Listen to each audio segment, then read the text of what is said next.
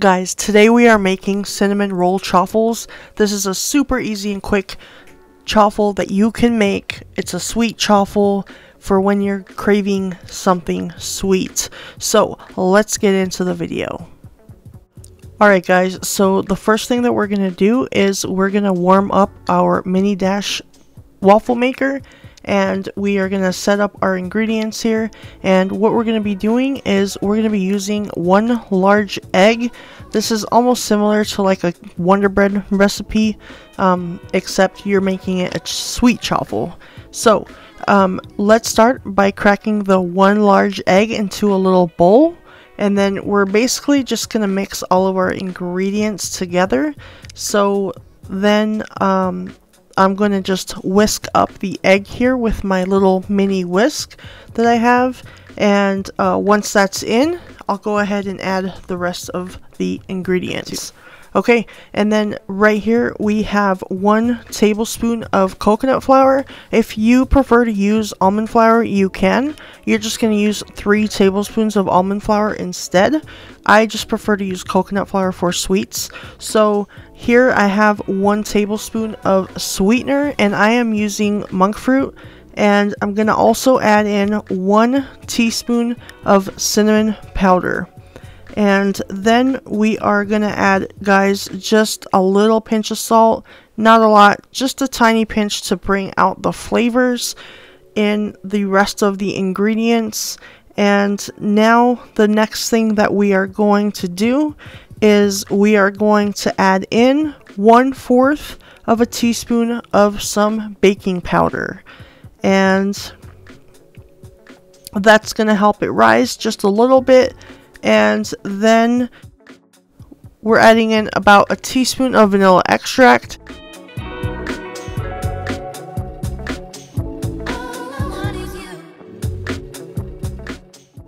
Okay, and then you just want to whisk it until it's pretty well combined, nice and smooth. And then we only have 1 more ingredient that we will need to add, which will be heavy cream, which is something that I normally add in to sweet chaffles versus the mayonnaise. But I mean, you can make them whichever you prefer, whatever you have. It's just like the Wonder Bread recipe, like the Wonder Bread chaffle. You can use sour cream, mayonnaise, or heavy cream. I just prefer to use the heavy cream in the sweet chaffles. But basically, you want your batter to look just like that, where it's just a little bit runny. And this is going to make 2 cinnamon roll chaffles. Let me go ahead and grab the heavy cream so that we can finish off with the chaffle batter. So I'm going to add in 1 tablespoon of heavy cream to this batter, and then we will be ready to make the chaffles.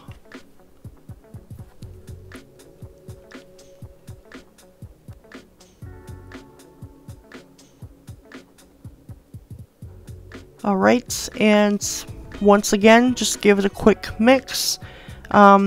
And you know, you don't have to, you can just add everything in the bowl and then whisk it all at the end. It's just what I do. So you don't have to mix it after every couple ingredients.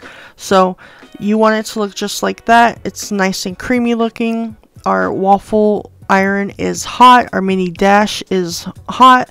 And what we're going to do now is, this is optional, but I normally spray it with some coconut spray just to keep the chaffle from sticking to the waffle maker.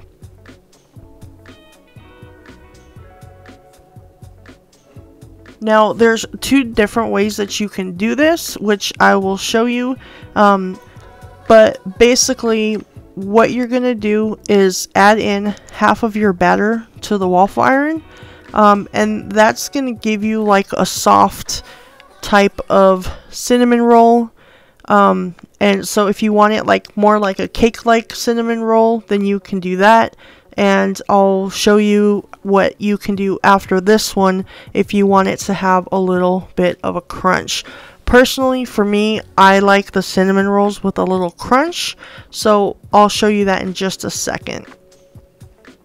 Okay, so it looks like this cinnamon roll is just about done, and we are going to, we're just going to go ahead and remove that, and we're going to just set it here on this cooling rack so that it can cool down. So as you can see, this one is ready, and we can move on to the next one. And so this next one, I'm going to show you how to give it a little crisp by using some mozzarella cheese. Just like with many other chaffles, we're going to just spread a couple pieces of this mozzarella cheese onto the waffle iron, and that's going to give your cinnamon roll a nice crunch. These, I like to eat it with my hand, just like cinnamon roll, and I do like to have it with a little crunch. So add some mozzarella cheese. You don't need a lot, just sprinkle just a couple pieces, and it actually, in my opinion, I think it brings out more of the cinnamon taste. So it is better that way, in my opinion. But if you don't want to put sprinkled cheese on there, then that's fine. You can do it the other way. Just know that without the cheese, you won't have a crunch, but it is all dependent on what you prefer. So we are going to add in some more mozzarella cheese on the top so that we can have a little crunch on both sides of the chaffle. So same thing, we're going to close the lid and let that cook for about 3 to 4 minutes until the chaffle is done. Alright, so it looks like this chaffle is about done. Let's go ahead and remove it and set this one to the side, and then we can work on our topping. So I just want to show you guys, as you can see where the cheese pieces are, how it does bring out kind of like a crust to the outside of the chaffle.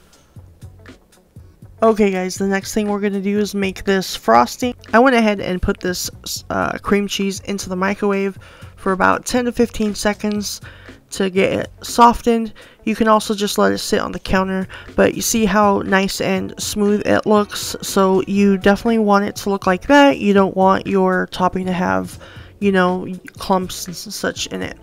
So go ahead and just mix it up with that, and to that I'm going to add in 1 tablespoon of melted butter, cooled of course. Let it cool down a little bit. And by the way, this cream cheese is 1 ounce of cream cheese. So 1 ounce of cream cheese, 1 tablespoon of melted butter. After it's cooled down, add those together, and we're going to be adding some confectioner's sweetener to this. I'm using monk fruit, and I actually don't buy the confectioners. I just take the regular monk fruit and I just make my own powdered. So if you don't want to go out and buy powdered, let me show you how you can just make your own at home. It's a lot cheaper. So for example, I just have this bullet that I've had forever, and I just poured the sweetener in there and blended it, and then it makes powdered sweetener. So you actually don't have to go spend that money on another bag of sweetener. I use the granulated a lot more, so I go out and I buy the granulated and then I make my own powdered. But if you have powdered in your house already, perfect, but just wanted to let you guys know about that in case you didn't know. Okay, and now we're gonna go ahead and take 2 to 3 teaspoons of powdered sweetener, and that might depend on the kind of sweetener that you're using. For me, 2 teaspoons was enough, but you might want 3 teaspoons if you want it super sweet. So go ahead and add that in there to the mix and just give it a good whisk until it's nice and combined. You can use granulated sweetener in the icing, but sometimes it might give you like that grainy feel. So if you don't want that grainy feel, then use powdered sweetener. But if you don't have powdered sweetener, then and granulated is all you have, then I mean it's not going to make it taste any different. But yeah, so now we're going to add in 1/2 teaspoon of vanilla extract, and then give it a mix. And then the last thing that we are going to do is add in our butter. Again, this is 1 tablespoon of unsalted butter. Alright, and that is it, guys. It is pretty nice and smooth, and I used these cute little mini whisks I got from Amazon, and they are perfect for mixing in these tiny little bowls. So if you don't have one of these little mini whisks, they are really nice to have for these, just for these tiny little bowls. I always was using a fork, but this is so much easier. So I'll leave a link for those in the description below just in case you are interested, but they're really cool. They came in a 2-pack for like $5 or something. But anyways, so now the last thing that we're gonna do is, you have 2 options. If you want it thick like that, leave it alone, and if you don't, then go ahead and add in a teaspoon of almond milk to thin it out. But obviously, if you want to just spread it on nice, rich, and thick, you can do that too. Then you don't have to add in the almond milk. And this still gives it a nice little texture. It's just not too thick. So this is just the way I like it. So I do add in 1 teaspoon of vanilla almond milk. So that is what it looks like. So now we are ready to put the frosting on top of our chaffles. Okay, so let me show you how we can go ahead and top these.